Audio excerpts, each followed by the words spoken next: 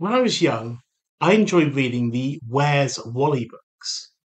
On each page, you were presented with a picture with people, and the challenge was to find the character Wally in his distinctive striped clothing.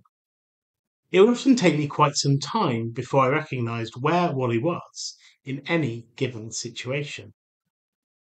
The reading that we have today from Luke's Gospel concerns two disciples who are leaving Jerusalem on the road to Emmaus. Despite hearing of the resurrection, they do not yet believe that Jesus has risen. In their fear and uncertainty, a man draws near to them and accompanies them on the road. They enter into a conversation, and as they do, the disciples' hearts start to burn within them, as the man explains how all the events that had occurred, from Moses to Christ, related to God's promises and purposes. After inviting the man to join them for dinner, and then sharing in bread, their eyes are opened, and they realize that the man they had been talking to and breaking bread with was the risen Jesus.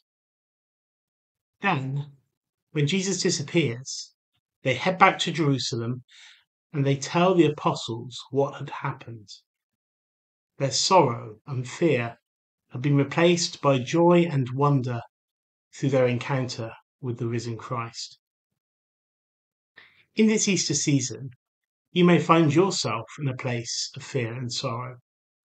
Yet this passage reminds us that whatever we are experiencing, we have Jesus present with us, accompanying us on the journey and encouraging us with his word and through the constant presence of the Holy Spirit.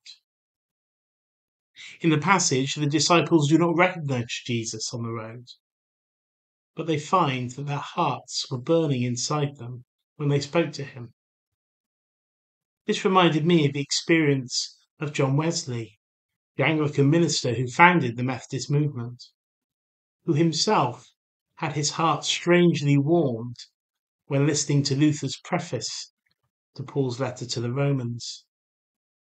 In hearing and knowing what God had done for him in Christ, taking his sin away and offering him new life, Wesley was encouraged and renewed in his faith.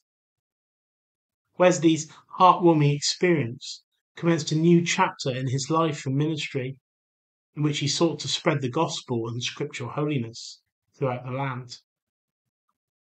We too need our hearts to be strangely warmed by the presence of Christ through God's Holy Spirit. We need encouragement in our lives of discipleship so that our fear and our sorrow can be relieved by God's joy and the assurance of his love and forgiveness.